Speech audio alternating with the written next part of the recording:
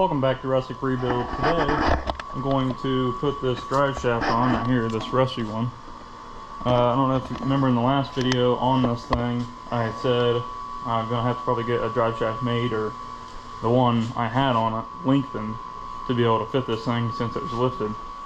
Well, when I bought this thing, this one here, this rustier drive shaft, was in the bed, and I figured it was just the same length as the one that was on it. But I lined them up. You can see they're pretty much in line here. And this thing's like good 3/4 inch longer than this one here. So, you're gonna see. So what I'm hoping is I can replace the U-joints on this thing. When I bought the thing, there was a couple U-joints in the glove box. So I'm gonna try to fit those in here. This one still turns and everything. If I can leave that one, I guess, if I have to, but this one is just frozen up solid, and it's probably going to be real fun to get those out. Can't really see it, but it's pretty rusty. We're going to try to get that figured out and see if this thing fits on there, and hopefully drive this thing around a little bit. The idle's kind of high, you can tell from last video. Try to get that idle turned down, maybe get it running a little bit better, and then cruise around outside maybe a little bit. It's just snowed a bunch a couple days ago, and it's kind of melting off now, so it's real slushy. But it's like I'm wearing a Carhartt, but it's not even, I think it's probably like 40 some degrees. But so we're gonna get this thing fixed up, see if we can get this new drive shaft put in, or new drive shaft, and see if we can get this thing cruising around. Here's these U-joints I found in the glove box. It's Moog. 232, 232. I can't tell on this one. Yeah, I think it's either a 230 or a 280 is what that looks like on that one, but I can't really see on that one. They all look the same, but I guess I'm gonna just try to use both of these to replace the U-joints on that drive shaft. But the other reason I wanted to replace this drive shaft, as you can see on this old one, since it was shorter, those teeth are starting to break off there. The splines. I don't know how well you can see that. You can just see it's kind of rounded off. This one looks pretty good, so that's kind of the reason I'm doing all this. I also had these clips, all these clips and everything. I got everything soaked down with WD-40. So it's not the best penetrating oil, I know that. I should have had PB Blaster, but hopefully these things will come off. Probably gonna have to use a little bit of heat on them, and we can get those things out, but we'll see.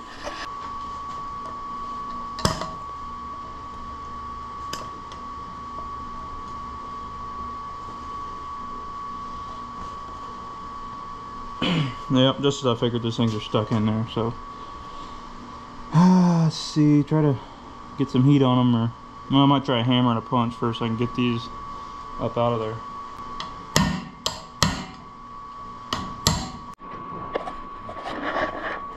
Well, I got this side out.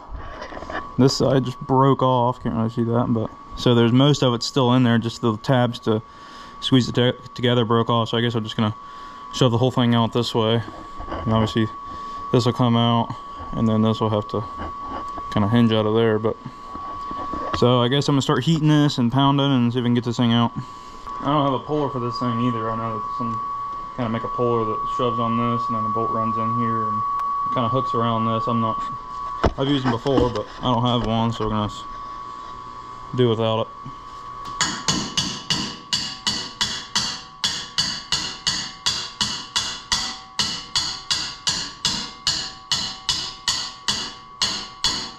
Man, that thing is really in there. Rusted solid.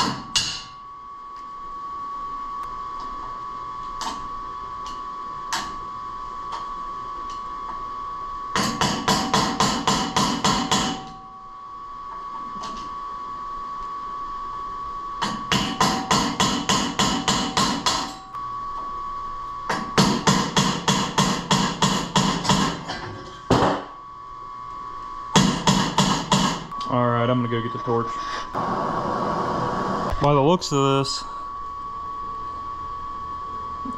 Man, it looks like it's not bad on camera, but there's rust packed all the way in there. It's gonna be hard to get out. So I'm just gonna cut the whole thing. Cut here, and then just pound these in from the sides.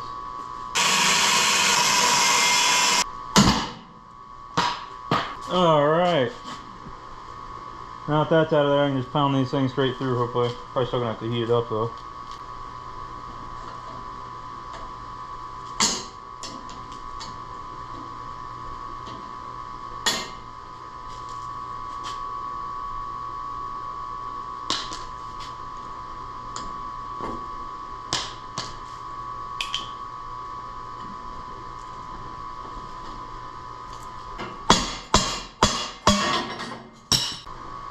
Oh, I think I moved a little bit actually.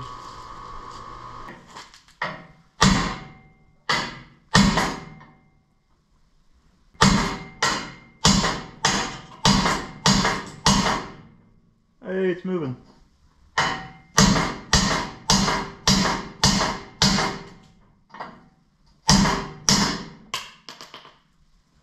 One down. Oh yeah. Bearings all over the floor.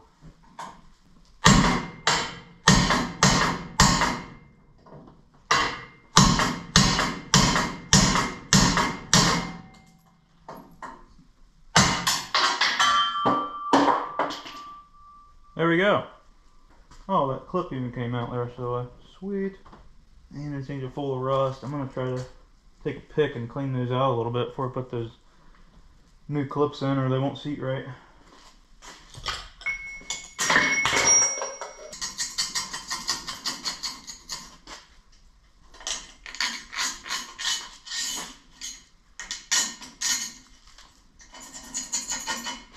Oh, that's a fun sound.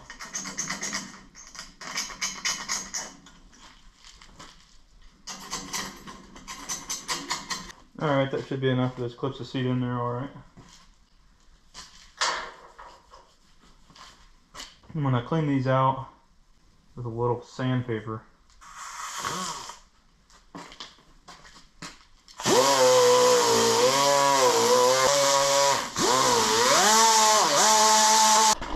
Alright, got those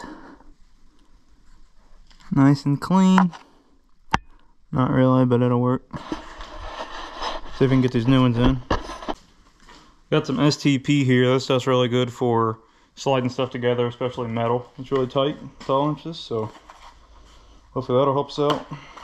Put it up like that. There we go. Right there.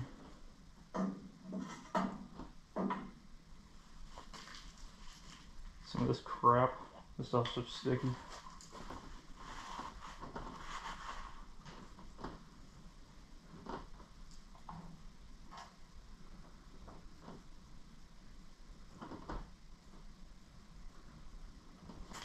Got that all coated up.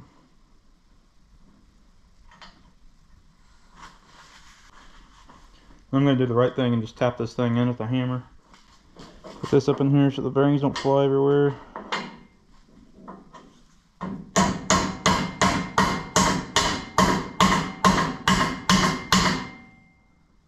It's nice and seated.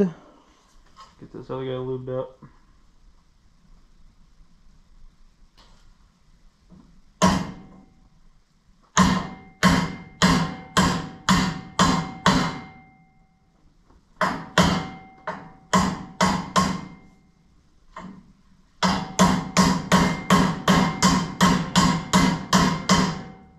Look at that. Now I think what I'm going to do is just press them in with this thing.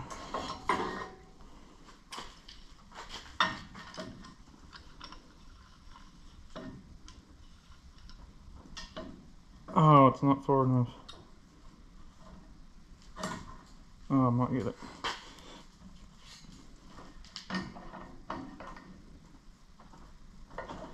Oh, I gotta tap it a little bit more.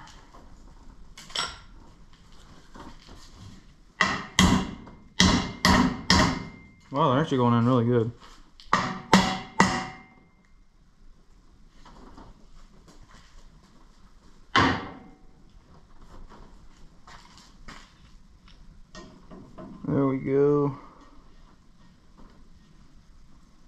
press them in as far as I can, and then I'll have to tap them the rest of the way. There you go. There.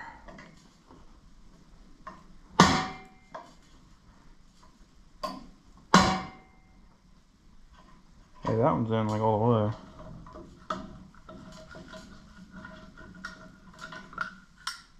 That's as far as that one needs to go. Let's see that. That one's in good. This one needs to go in farther, and it'll push everything together.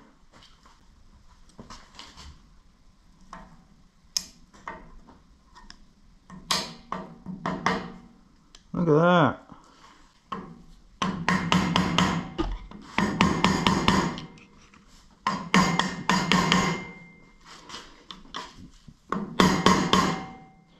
Appears everything is seated. Flip this over into the other one.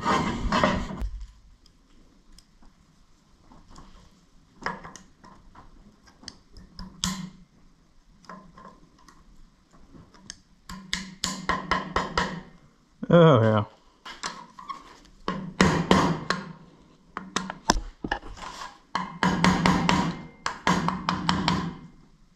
All right.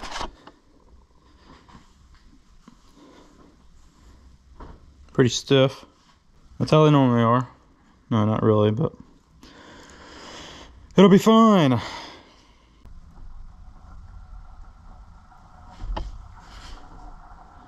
It's like the one you like pump in with a mini. Yeah, I see that, but I've never actually done one of these. Figured it's pretty straightforward.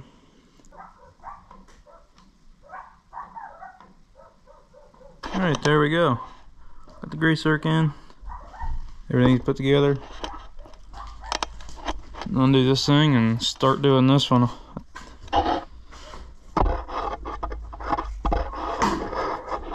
You know what, I think I'm just gonna leave this one. This one spins pretty good.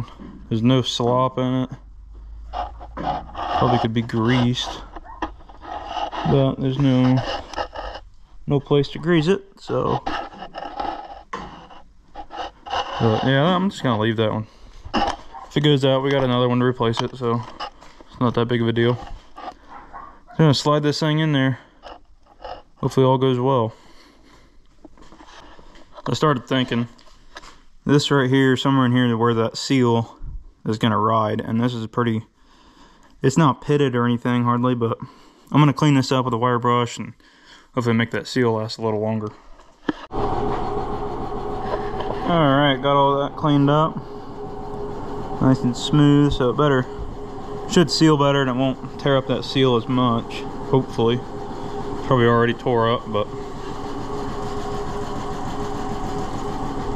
put some of that STP on there too. I sprayed that with WD-40, so that should be fine when it goes together. Be nice and lubed up. I didn't check the splines, so hopefully this fits.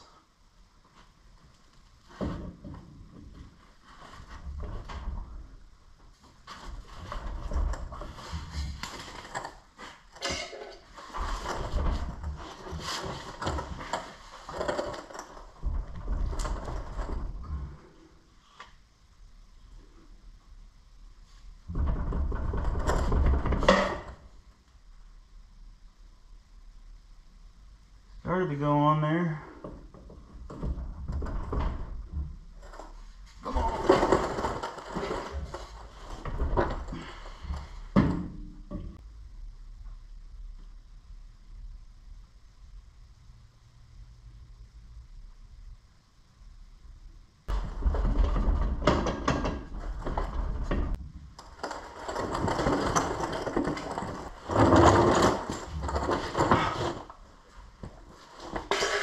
I really want to go, so I'm going to give it some persuasion.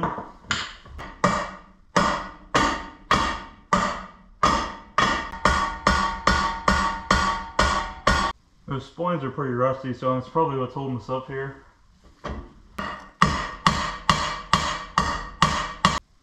Well, I'll see y'all when I get this thing in. Alright. So I got this thing in there enough, I think. I pulled it back out, and I looked at all the splines. They look good. There's just a bunch of rust and buildup inside that new drive shaft, and it's trying to push a lot through. So I got it pushed forward enough that I can get the U-joint together, but I tapped on it enough, and I know I'm not supposed to hammer on these things, especially right where the caps go, but I did. It's a free drive shaft. It came with the truck, so if it works, it works. But in all that tapping, one of the new U-joint caps fell out, and the needles went everywhere. Now I gotta try to get that back together.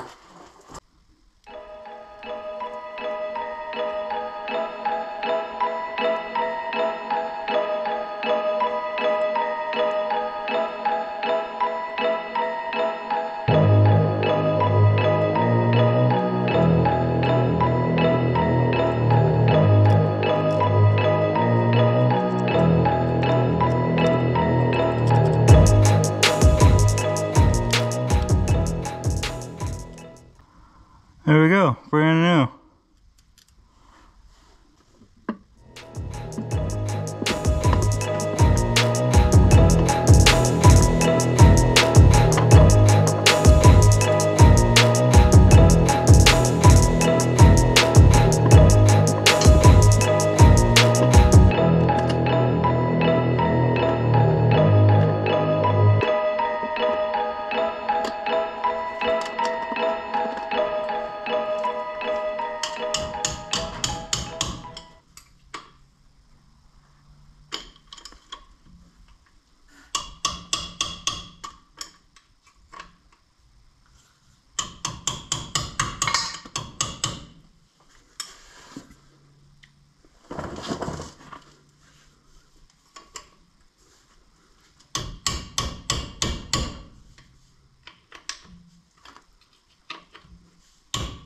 Alright, there you have it. That's how you put a drive shaft together the right way. Alright, so this thing's pretty much ready to go. I got this drive shaft on. Got the floor cleaned up here. And see if we can get this thing running. And do some light tuning on the carb. Maybe get it to idle down a little lower and not be screaming.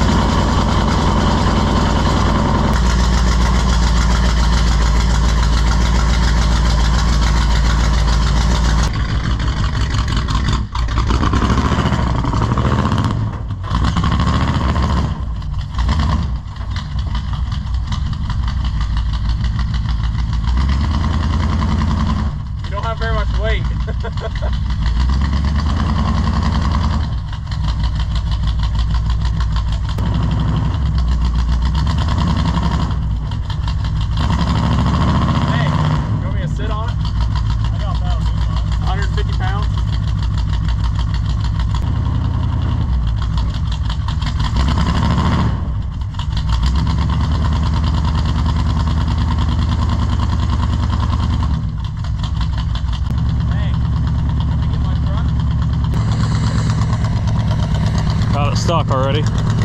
No weight back here.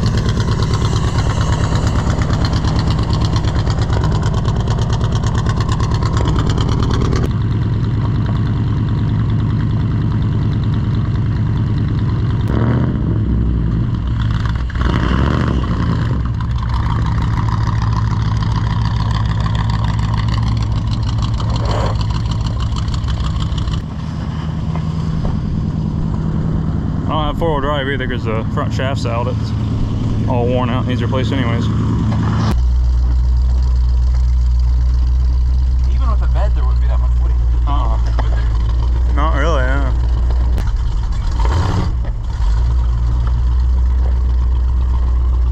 I can clean my window.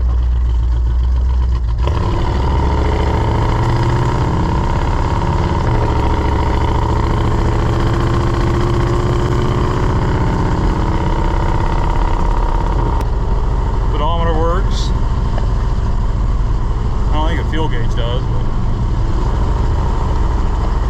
Does your odometer work? Does your odometer work? I don't know. 88,388. Or your, yeah, your mileage. Yeah. If that works, then you can. Yeah, it's working. 88,389. Blinkers anyways. I don't have blinkers. I was gonna turn my turn signal on. Just going fine. Yeah.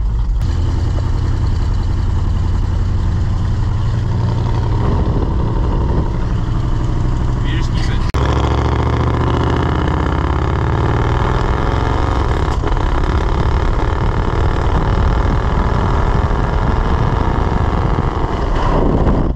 It's got some get up and go when it goes. Turn it down to this.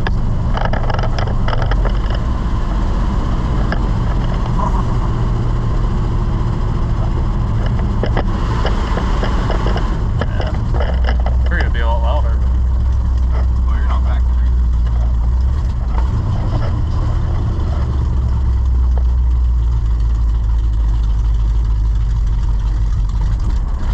alright folks, finally got this thing driving, so next video on this thing, hopefully we can assess this front grill. I got a grill ordered, I got the lights, had to order two lights, and 2 of them already work, so hopefully we can get that all put together, and then the front end will look a lot better.